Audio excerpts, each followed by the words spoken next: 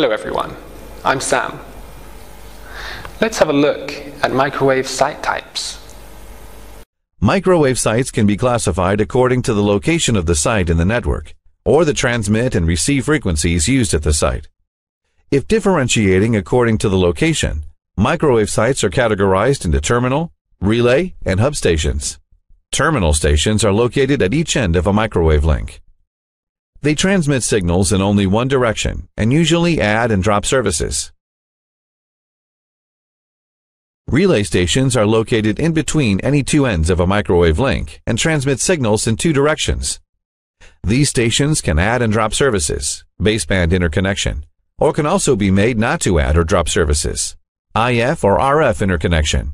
Hub stations are located in the middle of a microwave link and transmit services in three or more directions.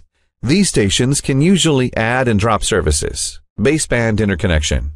If differentiating according to the transmit and receive frequencies, microwave sites are categorized into transmit high and transmit low sites. If the transmit frequency is higher than the receive frequency at a site, the site is known as a transmit high site.